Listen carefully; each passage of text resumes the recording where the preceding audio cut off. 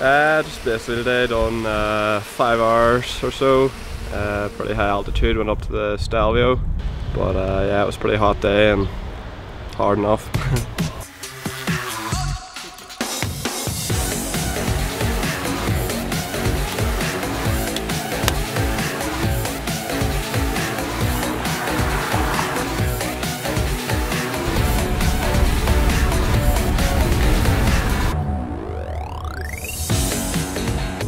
I think it took nearly an hour, 20 minutes going up it, but you need a low enough gear, you can keep a good cadence just.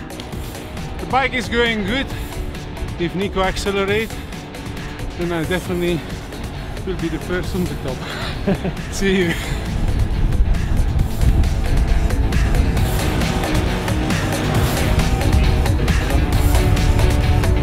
To ride up the Stelvio, it's important to ride on a good bike, stiff bike, with a good weight, not too heavy, so you can go up the climb. With the Fighters is a good bike to do it. You have to see about your heart rate and the power output, what you're doing uphill, and then you choose your gear. But a lot of the climbing you do almost on your lightest gear, like 39, 29. So also trying to keep a little bit cadence in it, but it's not always that easy. Some points are pretty steep, till 10 or 14%. So.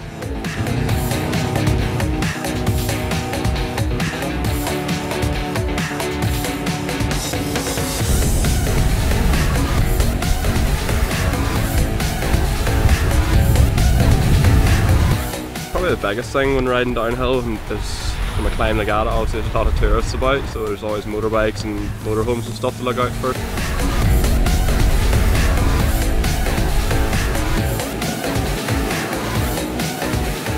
In terms of the bike, you need something with good brakes and good tyres, and pretty stiff front end would help as well, just for getting around the hairpins and stuff like that, you know, but yeah, it's all good.